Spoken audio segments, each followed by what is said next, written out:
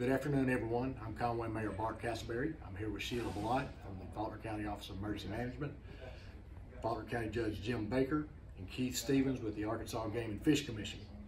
I'm going to go ahead and start today with a rumor that was circulated last night on Facebook.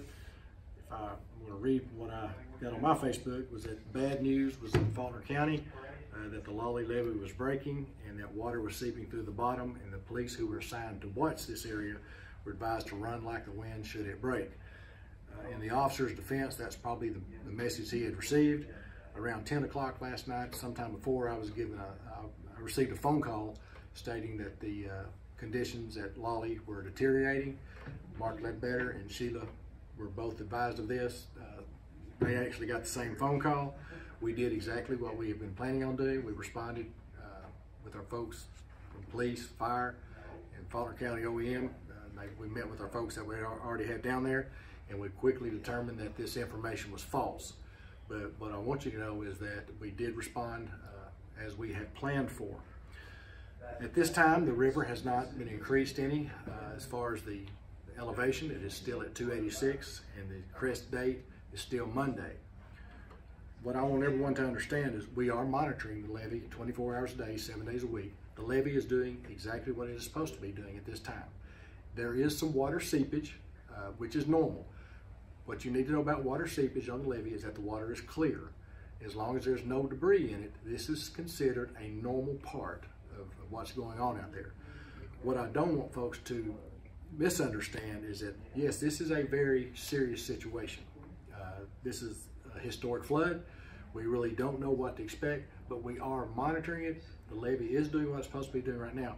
Should that change, and it can change, but should it change, we have several ways of notification. One, we've already advised you to sign up for the code red through the Faulkner County Office of Emergency Management. There's also a way you can set your phone for a civil alert. Ms. Ballott will explain that to you shortly. We will also go through the National Weather Service, and if it is after 9 p.m. at night, we will sound the storm sirens in that part of Conway. But let me reiterate and repeat myself. Yes, there is seepage. Yes, it is normal. The water is still well below the top of the levee, and it is doing what it is designed to do, but that could change. We will not consider this event to be passed until the water is off of the levee, and we will continue to monitor it 7 days a week, 24 hours a day, until this is passed. At this time, Faulkner County Judge Jim Baker will speak to the county. Well, the county part of it right now, and also all the public, we have sandbags available for you to use. Pick them up at Beaver Fort Fire Station right off 65, and we've got an adequate supply available, over 200 volunteers.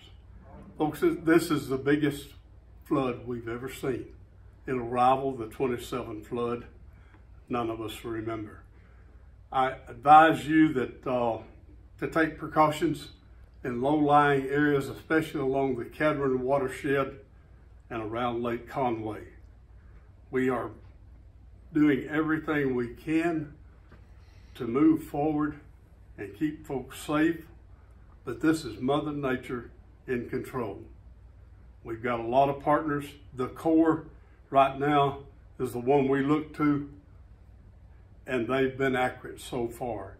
So the projection, the crest, we have no questions, but to take it for real, it's 286.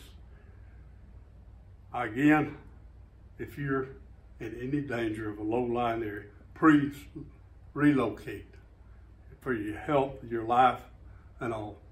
Take this serious. Thank you. I'm Keith Stevens with the Arkansas Game and Fish Commission, and I'll address issues with Lake Conway. Right now, the lake is at 263, which is the normal pool, but it is rising. Water is coming over the dam, coming back in from the Arkansas River. We were able to lower it about a foot before the water got up to the dam, and that's helped somewhat, so don't be complacent. It's going to get worse.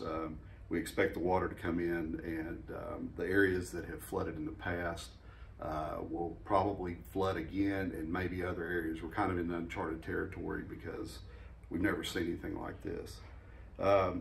We've got some weather forecasts that call for 3+ inches of rain next week.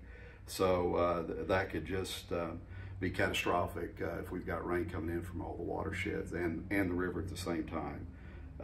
Right now, we don't have any floods out there. We don't want anybody to get complacent on the lake because it's slowly coming up, but it will get faster and could be a real event later on when the river crests next week. If you got any questions on Lake Conway, please call our fisheries office in Mayflower. It's 501-470-3309. Thank you.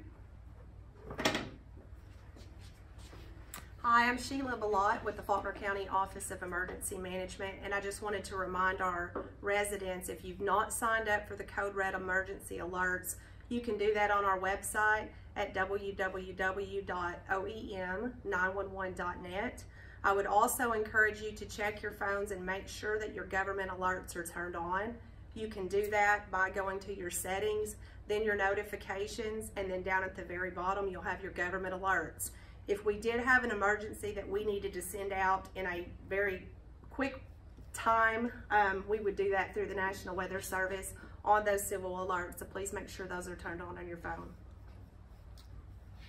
We have approximately 20 roads closed already that I want to tell you those.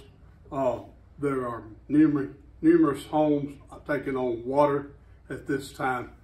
That's going to only get worse and add to the road closures. I would like to address a couple more things. One, there's been some question about Tucker Creek and the river flowing back into Tucker Creek. What you need to understand about Tucker Creek is it's gated. Those gates are closed, so that will keep the water in the river flowing back into Tucker Creek. So really the levee is our greatest concern at this time. As you're all aware, there is the possibility of some heavy rain in the Conway area next week. We're going to wait till we get a little bit closer on those forecasts, and then at that time we will be advising you as to our plans for the areas along Tucker Creek as well as East Conway for those rain events. Thank you.